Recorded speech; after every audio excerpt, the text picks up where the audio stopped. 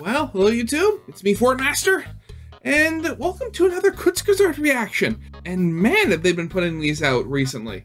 What happens if you destroy a black hole? I don't know. No, but seriously, I mean, how would you even destroy a black hole? You can just... The only way that I know of how a black hole would disappear is through Hawking radiation. Now, keep in mind, I need to remember how Hawking radiation works.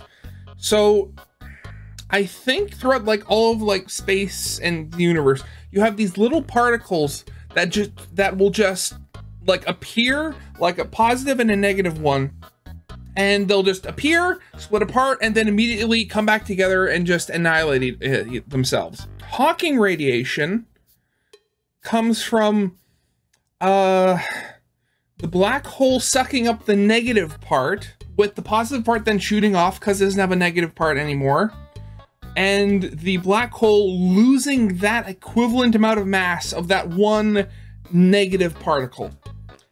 I think that's how Hawking radiation works.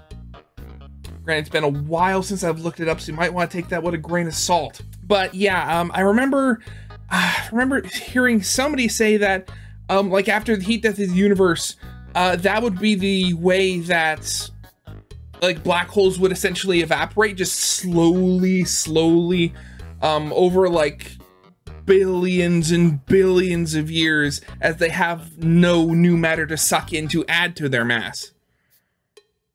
But to actually destroy one, I mean, I don't think you would be able to shoot something at it to destroy it, because, you know, it would just get sucked in.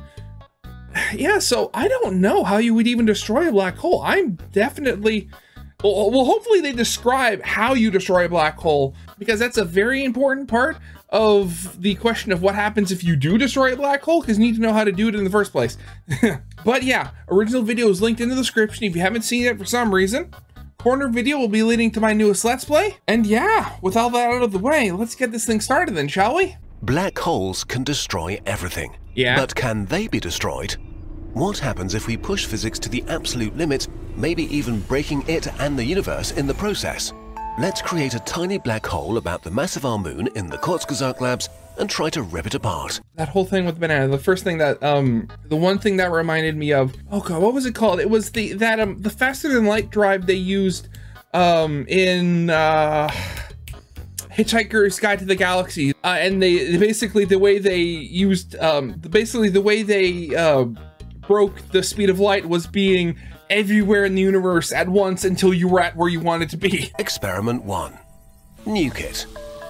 I don't think that's gonna work. Break things. So, to set the mood, let's explode the world's entire nuclear arsenal around our black hole. Boom. Black holes swallow whatever crosses their event horizon, matter and energy. Yeah. And since E equals mc squared, all the energy that enters a black hole increases its mass. The mass of a black hole is proportional to its size, so as we nuke our tiny black hole, it just gets bigger and more massive. That's what I thought. Experiment 2. Antimatter. Matter and antimatter annihilate each other. What will happen if we throw a moon's massive antimatter at it? Unfortunately, when an object enters a black hole, the black hole will completely delete its past identity, whether it's made of matter or of antimatter. Black holes only care about gravity, which only depends on the total mass energy of an object. And the mass of a particle is the same as its corresponding antiparticle, so throwing an anti-moon has the same effect as throwing a moon. The black hole just gets more massive.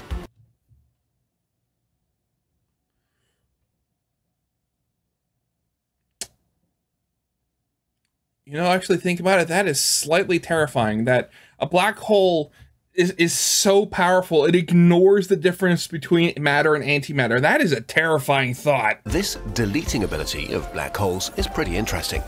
It means that despite their size and power, black holes are, in a way, similar to elementary particles.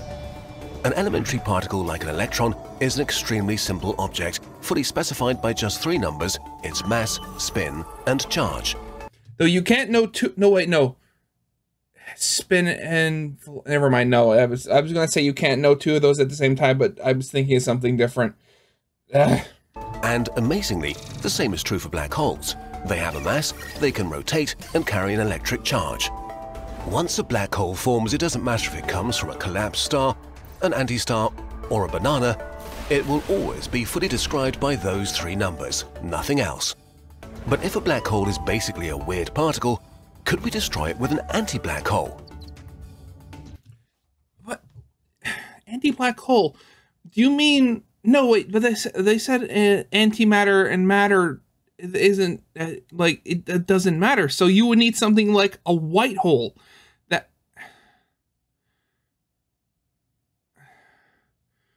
I was going to say something about, like, but then wouldn't the black hole just absorb the white hole, since the white hole is just endlessly outputting stuff?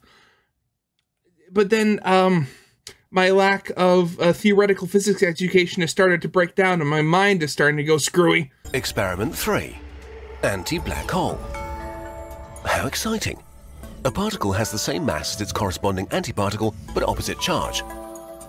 Since a black hole has mass and electric charge, its corresponding anti-black hole should have the same mass and opposite electric charge.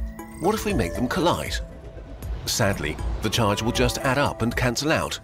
So after the collision, we'll just get a new black hole twice as massive with no charge. Great, now we can't destroy it even further. It's a neutron black hole. Okay, we need to think bigger and stretch physics harder. No, not banana mode. Experiment 4. Destroy the event horizon. It's true that a black hole can carry spin and charge, but even for these crazy objects, there are limits. If the spin or the charge of a black hole becomes too large, something really weird will happen. The event horizon will dissolve. In a simplified way, we think of black holes as hiding a singularity inside, an infinitely compressed mass with such strong gravity that absolutely nothing can escape from its surroundings, not even light. This is why a black hole looks like a black sphere of nothingness. The event horizon is the outer edge of this ultimate prison. Cross it and you'll never be able to come back. But when a black hole rotates, it works a bit like a spinning washing machine. It's as if the rotation wants to repel nearby objects and push them out of the black hole, which doesn't happen because its gravity is so strong. But if the rotation gets too fast, this effect will win and the event horizon will disappear. Nearby objects won't be imprisoned forever anymore. The same thing happens with the electric charge. Make it too large and our ironclad jail will break open. If we manage to destroy the event horizon, the singularity would still be there, and objects would still naturally fall towards it. If you hit it, you would still die horribly and quickly. But the vicinity of the singularity won't be an inescapable prison anymore. You could get as close as you want and come back. This should count as destroying the black hole. Oh god, okay, so you have a black hole, a point of infinite mass and infinite density, but you have it spin so quickly, theoretically, you have it spinning at an infinite speed, which would be strong enough to destroy the event horizon and allow things to escape from it. That is such a...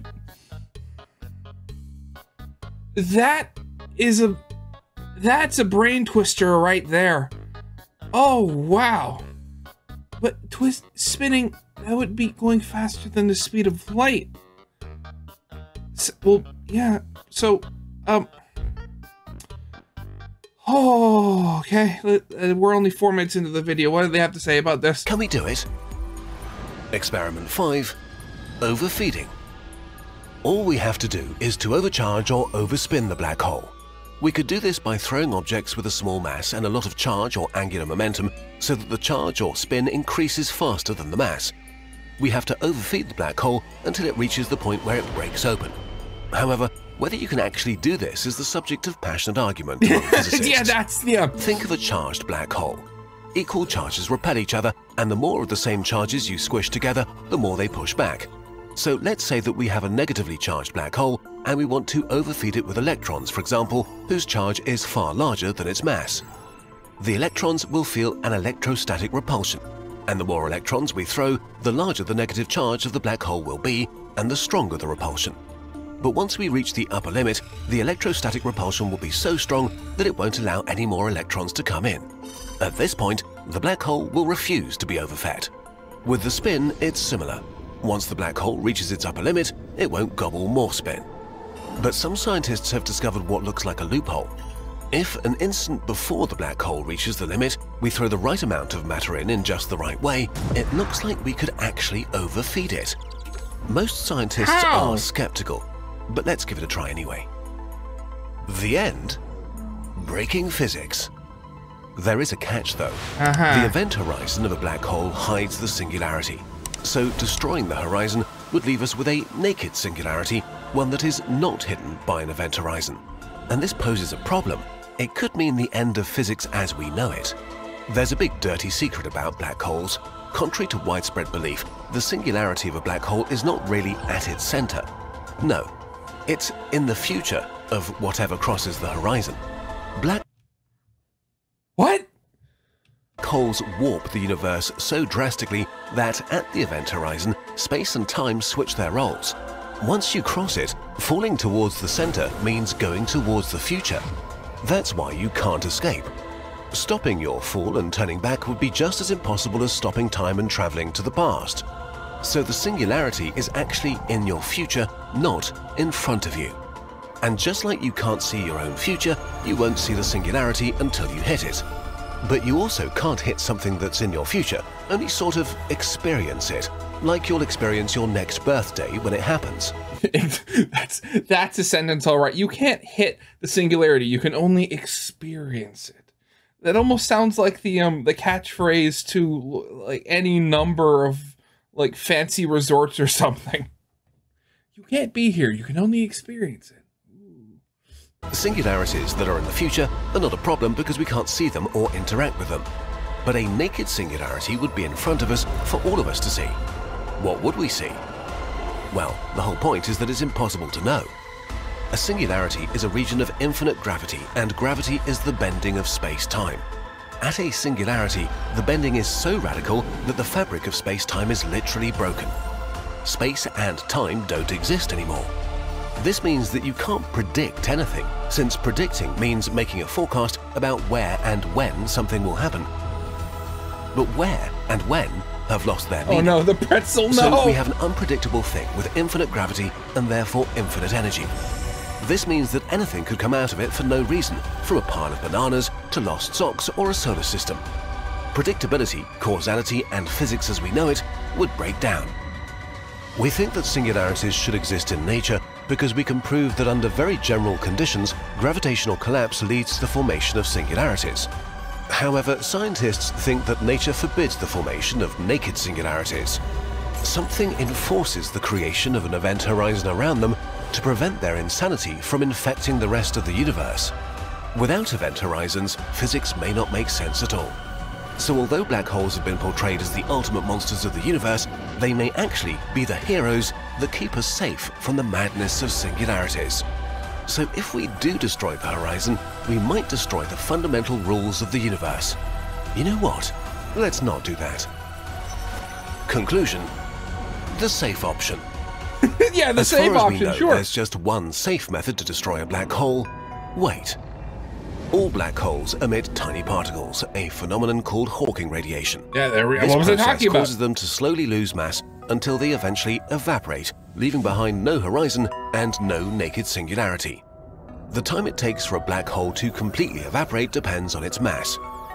For our mini black hole the size of a speck of dust, it will be about 10 to the power of 44 years. 10 billion trillion times the present age of the universe. Oh! So is it possible to destroy a black hole? Yes, we just have to wait. Granted, I know this entire video was like literally 100% speculation. I don't think us as a species will ever get anywhere near the power or the ability required to even think about destroying a black hole. But the thought of the singularity being almost like the warp from 40K, being like this infinite void of absolute insanity that if it was to come into the rest of the universe would break it. I honestly did not see that coming. It really is. It is weird. I can almost see that being like like the catalyst for a post-apocalyptic story or something. Oh, they destroyed the event horizon of a black hole, and they were met with the pure insanity which destroyed the universe. Oh god, I could imagine almost like a sci-fi post-apocalyptic something or other. Oh, that would be funny. Oh, but yeah, that is all that I have for this video. That video did not go in a direction I thought it was going to go there. Original video is linked in the description if you haven't seen it for some reason. Corner video will be leading to my newest Let's Play of the day. And with that out of the way, I hope you guys liked. If you did, leave a like, subscribe if you have not. And I'll see you guys next time. Goodbye.